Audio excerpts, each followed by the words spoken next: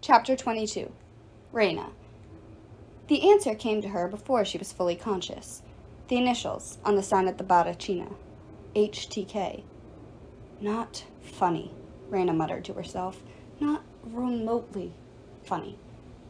Years ago, Luba had taught her how to sleep lightly, wake up alert, and be ready to attack.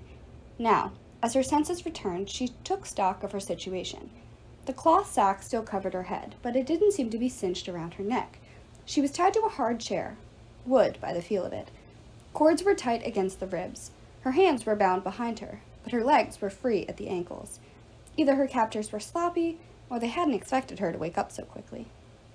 Reyna wriggled her fingers and toes. Whatever tranquilizer they'd used, the effects had worn off. Somewhere in front of her, footsteps echoed down a corridor. The sound got closer. Reyna let her muscles go slack. She rested her chin against her chest. A lock clicked. A door creaked open. Judging from the acoustics, Reyna was in a small room with brick or concrete walls, maybe a basement or a cell. One person entered the room. Reyna calculated the distance. No more than 5 feet. She surged upward, spinning so the chair legs smashed against her captor's body. The force broke the chair. Her captor fell with a pained grunt. Shouts from the corridor. More footsteps. Reyna shook the cloth sack off her head. She dropped into a backward roll, pulling her bound hands under her legs so her arms were in front of her. Her captor, a teen girl in gray camouflage, lay dazed on the floor, a knife at her belt. Reyna grabbed the knife and straddled her, pressing the blade against her captor's throat. 3 more girls crowded the doorway. 2 drew knives. The third knocked an arrow in her bow. For a moment, everyone froze. Her hostage's carotid artery pulsed under the blade. Wisely, the girl made no attempt to move. Reyna ran scenarios on how she could overcome the 3 in the doorway. All of them wore gray camouflage t-shirts, faded black jeans, black athletic shoes, and utility belts like they were going camping, or hiking, or hunting. You're the hunters of Artemis, Reyna realized. Take it easy, said the girl with the bow. Her ginger hair was shaved on the sides, long on the top. She had the build of a professional wrestler. You've got the wrong impression. The girl on the floor exhaled, but Reyna knew that trick, trying to loosen an enemy's hold. Reyna pressed the knife tighter against the girl's throat. You've got the wrong impression, Reyna said. If you think you can attack me and take me captive, where are my friends? Unharmed, right where you left them, the ginger girl promised. Look, it's 3 to 1, and your hands are tied. You're right, Reyna growled. Get another 6 of you in here, and it might make a fair fight. I demand to see your lieutenant, Talia Grace. The ginger girl blinked. Her comrades gripped their knives uneasily. On the floor, Reyna's hostage began to shake. Reyna thought she might be having a fit. Then she realized the girl was laughing. Something funny? Reyna asked. The girl's voice was a gravelly whisper. Jason told me you were good. He didn't say how good. Reyna focused more carefully on her hostage.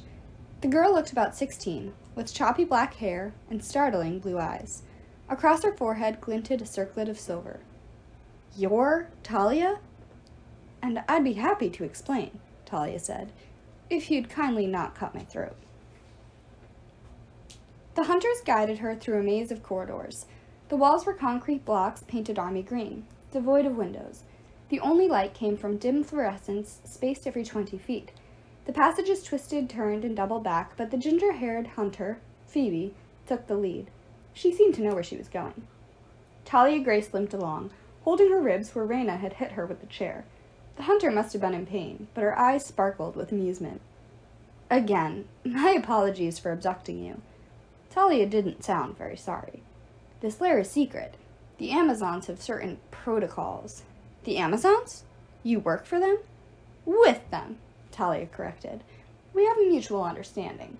Sometimes the Amazons send recruits our way. Sometimes, if we come across girls who don't wish to be maidens forever, we send them to the Amazons. The Amazons do not have such vows. One of the other hunters snorted in disgust. Keeping male slaves in collars and orange jumpsuits. I'd rather keep a pack of dogs any day. Their males aren't slaves, Celine, Talia chided. Merely subservient. She glanced at Reyna. The Amazons and hunters don't see eye to eye on everything, but since Gaia began to stir, we have been cooperating closely. With Camp Jupiter and Camp Half-Blood at each other's throats, well, someone has to deal with all the monsters. Our forces are spread across the entire continent. Reyna massaged the rope marks on her wrists. I thought you told Jason you knew nothing of Camp Jupiter. That was true then, but those days are over, thanks to Hera's scheming. Talia's expression turned serious. How is my brother? When I left him in Epirus, he was fine. Reyna told her what she knew. She found Talia's eyes distracting, electric blue, intense, and alert, so much like Jason's. Otherwise, the siblings looked nothing alike. Talia's hair was choppy and dark. Her jeans were tattered, held together with safety pins. She wore metal chains around her neck and wrists, and her gray camel shirt sported a button that read, "Punk is not dead. You are." Reyna had always thought of Jason Grace as the all-American boy.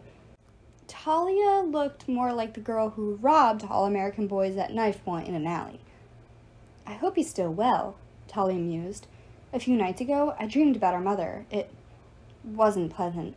Then I got Nico's message in my dreams. About Orion hunting you? That was even less pleasant. That's why you're here. You got Nico's message? Well, we didn't rush to Puerto Rico for a vacation. This is one of the Amazon's most secure strongholds. We took a gamble that we'd be able to intercept you. Intercept us? How? And why? In front of them, Phoebe stopped. The corridor dead-ended at a set of metal doors.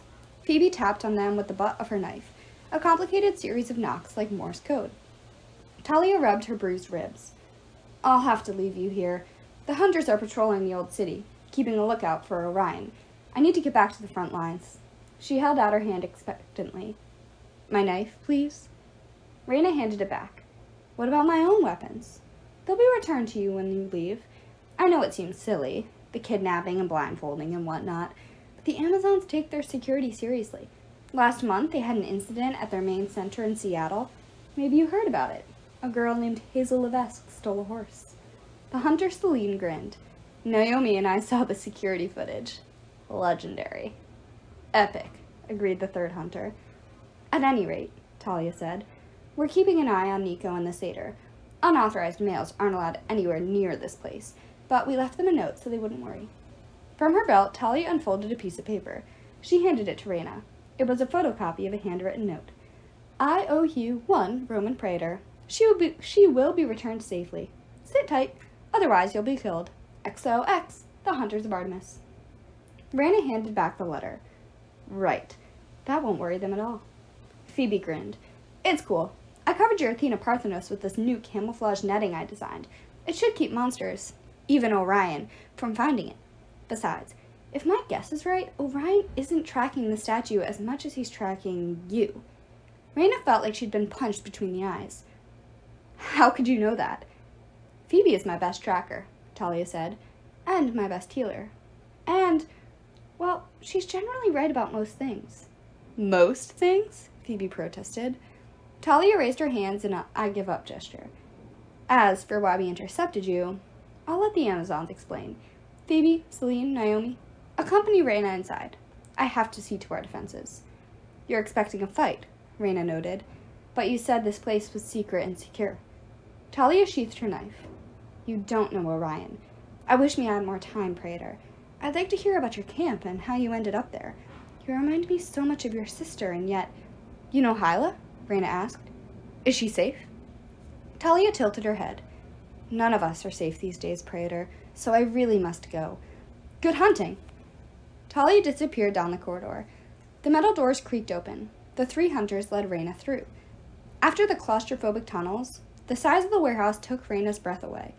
An array of giant eagles could have done maneuvers under the vast ceiling. 3-story-tall rows of shelves stretched into the distance. Robotic forklifts zipped through the aisles, retrieving boxes. Half a dozen young women in black pantsuits stood nearby, comparing notes on their tablet computers. In front of them were crates labeled Explosive Arrows and Greek Fire, 16-ounce, easy open pack, and Griffin Fillets, free-range organic. Directly in front of Reyna, behind a conference table piled high with reports and bladed weapons, sat a familiar figure. Baby sister, Hyla rose. Here we are, home again, facing certain death again. We have to stop meeting like this.